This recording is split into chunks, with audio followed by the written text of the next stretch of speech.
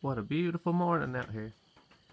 It's October the 5th, and it's about 50 degrees out here, 52, something like that. And gonna be a great morning to work on the barn some. As you can see, I got the logs there up to the first round above the hayloft, and that's just the log stall. There'll be another stall here, and the corn crib in the front. And today I've got to cut some trees, and we're going to try to get this corn crib all framed up. And I'm going to try to video all I can. I broke my tripod from my camera, so I'm going to try to rig it up where it'll still work a little. So we're going to go get all saddled up and get ready to go.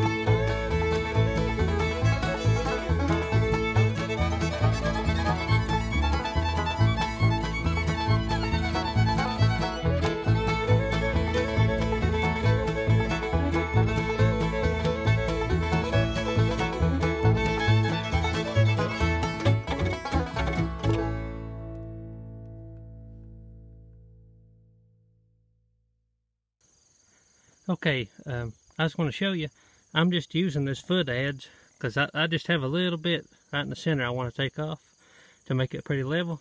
But now if I wanted to really dress it up, I could put these things sideways and take my dogs and hold them down and take this broad axe and hew the side, and it would really make it slick.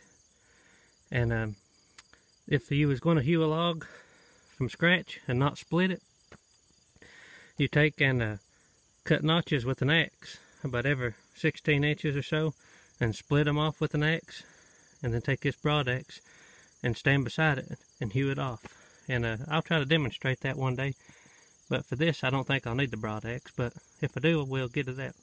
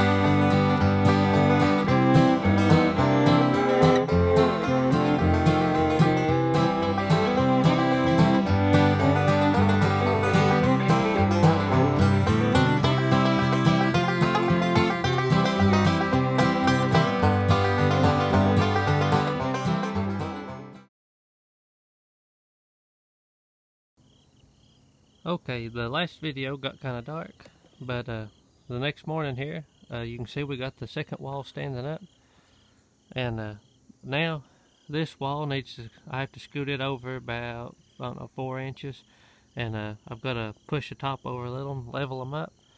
And today I'll try to get the back and front on it, and going to establish my height from the corn crib over to the log part. And then we're going to build the logs up level so my roof will be straight. And then I've got to put the gable on here too.